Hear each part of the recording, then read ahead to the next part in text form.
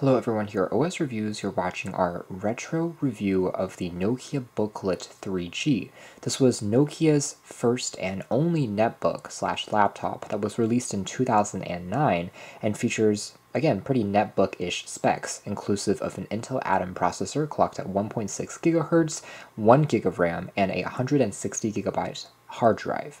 What distinguished the Nokia Booklet from other competitors, however, was a much longer battery life that lasted upwards of 12 hours thanks to the fact that it was a fanless design, something that we now take for granted on a lot of Chromebooks and Ultrabooks, and we think, well, these lightweight computers really shouldn't have fans in the first place, but that was certainly not the case, such as this one here, which has actually the same internal specs as the Nokia, is a lot thicker and also has more vents as well as fans, which causes the battery life to be significantly shorter. So Nokia actually worked very hard on the design, as always, to make this thing look extremely beautiful.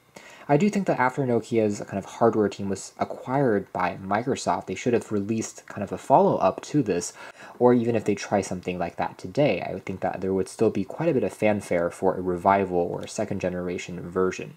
The Booklet 3G was called 3G because it featured a SIM card slot to allow you to connect to the internet when Wi-Fi wasn't available. So let's take a closer look at the design of this pretty interesting netbook first. It's very compact, it's very sleek and elegant, and this is the charger that it came with, also very small. Here it is next to kind of a smartphone. It's compact, easy to take around, and has an extremely elegant design, just like most of Nokia's smartphones. In terms of the design language, it also came in multiple colors, from this black version to a blue version to even a white one, and it reminds me a lot of their phones that came out around the same time, such as this Nokia Lumia 800, also the Nokia N9, that has kind of this curved screen and a boxy shape. The Booklet also has an extremely solid construction that at the time many compared to the Apple MacBook, and that's because the sides as well as the palm rest of the device are made out of a solid unibody aluminum that feels extremely hefty, just like on Apple's computers. Again, this is a feature that was kind of rare back in 2009, which is more common in today's manufacturing of Ultrabooks, but this really was an extremely hefty and well-crafted machine that seemed like a MacBook, but shrunken down to the size of a 10-inch portable computer. On the right-hand side of the unit, we have access to one of the speakers. There's a secondary speaker on the other side for stereo sound. Again, the entire thing here is sandwiched between aluminum, so it feels extremely nicely built. There's also a dedicated power switch, a flap that covers up a full-size SD card and the SIM card slot, a USB 2.0 port, and the charging port. And on the left-hand spine, there's a full-sized HDMI port. Another unique feature for the time, because back then, many netbooks were still using VGA ports, but Nokia had already updated to the latest standard. 2 more USB 2.0 ports for 3 ports in total, which is more than enough, actually more than many Ultrabooks today, and there's a 3.5mm headphone jack as well. And on the base, you can see that, again, the laptop is made entirely out of aluminum, and that premiumness also extends to the hinge, where Nokia, again, had a really great engineering team, so you can just lift up the entire thing using just one finger and it opens up. In terms of operating system, the Booklet 3G has Windows 7 on board, which runs decently, but even for its time, was never really a fast laptop, and that kind of was the problem, was although it had kind of this beautiful artistic design that was really premium, the internals were still that of a netbook or a UMPC. So to improve on the performance, you can install something like Linux, for instance Ubuntu or Mint Linux, that can improve the speed since it's a more lightweight OS, and you can still do things like very light web browsing as well as word processing without too many issues. Taking a look at the design here, we have a 10.1-inch HD display, so it's 720p in terms of resolution, and it has kind of this edge-to-edge glass design that's completely flat, despite not being a touchscreen, but again, it was very futuristic design for almost 10 years ago. There's also a webcam on the very top that says Nokia Booklet 3G. The keyboard here is, of course, smaller than a full-size layout on a regular laptop, but still quite comfortable thanks to the island spacing that Nokia is using. The keys themselves have great depth and travel, they're very tactile, responsive, and very easy to get used to. The only area where, for me, the Booklet is starting to show its age would be its trackpad, which I consider to be kind of small, especially here in 2018, where we have gotten used to much larger layouts. But it supports multi-touch for things like scrolling and pinching, and Again, you have an all aluminum design with the palm rest here, which feels very solid. In addition, the left and right click keys are also made out of aluminum, and compared to something like a Sony Vaio Lifestyle mini PC, the price was actually quite fair. There's also a carrier version with AT&T that you could pick up for about $300 for a 2-year service agreement if you wanted to use 3G when on the go. Display, as you can see here, seems to be doing a decent job, and it seems like there's an update that it's trying to process, which we'll ignore for the moment being. It's not an IPS panel though, so if we flip down the display, even though it goes pretty far back, you can see how the viewing angles do tend to wash out a little bit more, and we are greeted into Windows. Aside from installing 2 alternative browsers, Internet Explorer is here by default. I haven't done anything in terms of other programs, so it's pretty clean right now. Simply because I wanted to use Chrome since it's the browser I typically use. It's best in terms of compatibility with web pages. It works best with watching YouTube videos. But unfortunately, since the Booklet 3G has only 1 gig of RAM, it doesn't do the best job in the world just because Chrome is a pretty RAM-intensive browser. It's not the best in terms of optimizing memory. And as a result, you often will get an error or the browser will crash.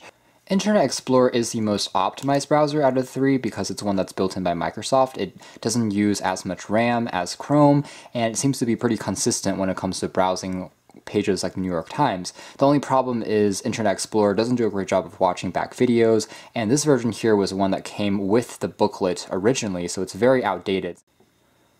We can see that's loading up actually fairly quickly, so not too many problems there. And I can also scroll up and down using the trackpad here. And the action is overall pretty smooth and responsive, so the multi-touch gestures actually work quite well with this trackpad. So overall, web browsing is passable on the Nokia Booklet 3G, even here in 2018, but if you're trying to watch videos like YouTube streaming, especially in HD quality, it's not going to fare very well. It's going to get a lot of buffering as well as choppiness in the video, and again, if you're using Chrome, the browser will likely crash. So you can view back videos if you have them stored directly to the hard drive, which since it has 160 gigs is still quite large. You can store offline media collection. You can perhaps watch videos in 360 or 480p without too many problems, but anything like HD quality video or Netflix streaming is not going to be good enough for this. So as reference, this is what Opera looks like. So the interface is again pretty clean. You have some default built-in shortcut tabs for things like eBay, Amazon, Bookings.com, Walmart, TripAdvisor, Facebook, and Opera also has some built-in security features as well as some ad block features that you can play around with. There's also a dock on the left-hand side, if you're not familiar, that gives you access to Messenger as well as WhatsApp, always here on the side, which is pinned, in addition to a universal search on the side as well. So it's a pretty modern interface that works, again, better in my opinion than Chrome on this particular model just because of the limited RAM. But it's about the same in terms of loading speeds as Internet Explorer that's built on it as well. When it comes to battery life, I have to say that the Booklet 3G is still quite strong. So right now we have 94% remaining, and it's getting us around 6 hours and 40 minutes as the estimation, which is actually pretty accurate in my test run so far. So on a completely full charge, this thing will still last you about 7 hours or so. Special commands include tapping on the power key once to bring up this taskbar that can allow me to go back and forth between balanced, high performance, and power saving modes. Here's what the media controls look like. You have to tap on function to access, let's say, volume up. This is what that looks like. Volume down, as well as mute. And here's what the Nokia Social Hub application looks like. It allows us to actually create text messages and call people because the SIM card is inserted on the side here. So you can take a look at whether your bill is ready. You can actually create a new message here just by tapping on this key, entering the number and the message. So it's actually pretty nice because it's obviously easier to type out a message on a full QWERTY keyboard. Tapping on function and F10 also brings in the wireless command manager, and that's what it looks like to easily toggle between these commands and into airplane mode as well. Finally, in terms of system properties, as you can see here, it's rated to be 2.2 for the Windows Experience Index, which really doesn't mean too much, but we can verify that it does have indeed a single-core 1.6 gigahertz processor, which again is kind of slow by today's standards. So here it is, a distribution of Limbuntu, which is a lighter version of Ubuntu that requires less resources to run. And this is pretty much what you're going to get as far as best performance is from a Linux distribution. And indeed, the performance does improve significantly compared to the Windows 7 experience. It feels a lot more snappy, boot up times were faster as well, and now it takes about 15 seconds to power on from scratch, and we still have many of the same basic tools and programs that you'll find here, such as access to a PDF viewer, access to a Firefox web browser built on in. There's also access to a basic word processing for word editing, things like that can all be done. So for the majority of tasks, you won't be missing anything compared to regular Windows. Because the hard drive space really is so large though, you can always just install it as a second partition and just have a second OS to try out and then switch back and forth if you're not satisfied either. If you think about it, many of our phones that we have in our pockets now have upwards of 6 to 8 gigs of RAM, which is pretty ridiculous, but it shows how far we've come in terms of computing technology. So it's workable on here, but it's not anything lightning fast. It can be improved. You can do things like, view back a YouTube video now without having it stutter, but it's still not going to be able to play it back smoothly in full 1080p.